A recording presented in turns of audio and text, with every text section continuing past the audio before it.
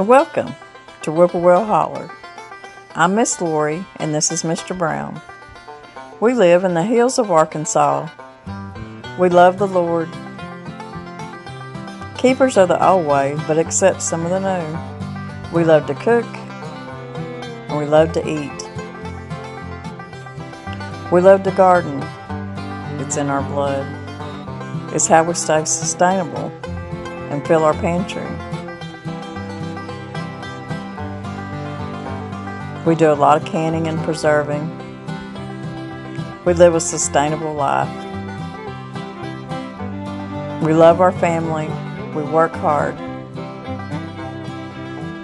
And every once in a while, we like to dance. So y'all join us. Easy and delicious. We're going to start out with 2 pounds of stew meat. And I'm going to make y'all just a little bit dizzy here. I'm going to get my, I forgot to get my onion powder. But we're going to add some onion powder, probably about a teaspoon, and some teaspoon of black pepper and salt, and brown it up. And we got it good and brown. We're going to cut up and chop up 1 onion, about 10 ounces of mushrooms, and we're going to saute them on the saute setting in your Instapot, just for a couple of minutes, not very long. And once you get them sauteed up, once you get a steam facial there, we're going to pour in about a cup of beef broth. Just a good heaping cup of beef broth. And this is what's going to make your gravy for your beef tips. And we're going to put in a can of cream of mushroom soup. Now, when we get ready, we're going to put our lid on our Instant Pot, and we're going to make sure it's on seal, and we're going to put it on manual, and we're going to cook it for about 15 minutes. And then we're going to do an instant release on it.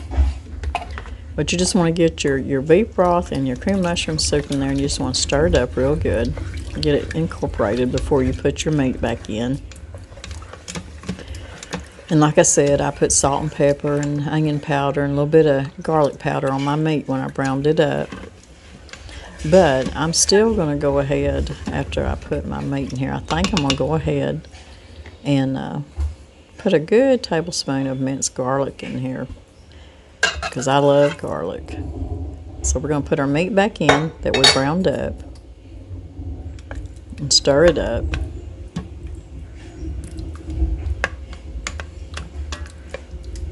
And I can tell y'all within 30 minutes from beginning to end about how long it's going to take to get your beef tips cooked and on the table.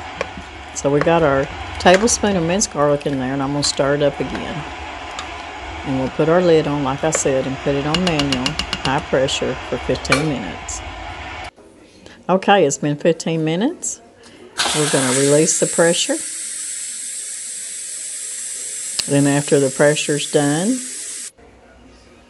you gently lift your lid off, and you got some beautiful beef tips. Now, it's not thick enough for me, so what I'm going to do is I'm going to thicken it up. I'm going to turn my Instant Pot on saute. And I've got 2 tablespoons of beef broth and a tablespoon of flour, or you can use cornstarch.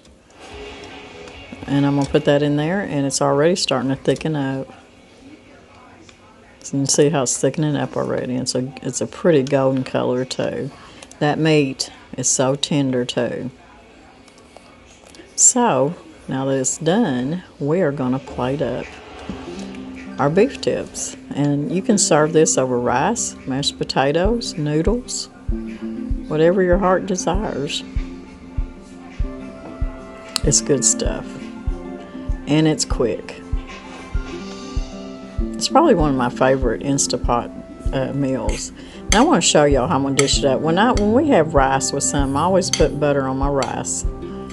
And get that butter mixed up good with all my rice. Good buttery rice. At this point, if you want to season it with something, I like to just put a little bit of pepper on it, because my butter's usually got salt in it already.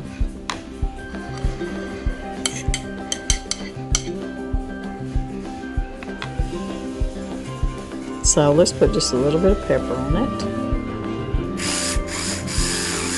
And I got me one of these electric pepper grinders and salt grinders. I'm telling you, they're the bomb. If you don't have one, you need to get one. Just takes 2A batteries. Now we're going to put our beautiful beef tips over our rice. And I done tasted the meat and it is so tender. The gravy is so good. That beef broth and the creamy mushroom soup and the garlic, I mean, it's just delicious. So there you go. There's your easy, quick, instant pot beef tips. Y'all need to try it. Thanks for watching, everybody. This is a great recipe. Y'all have a good week. We love y'all. God bless everybody.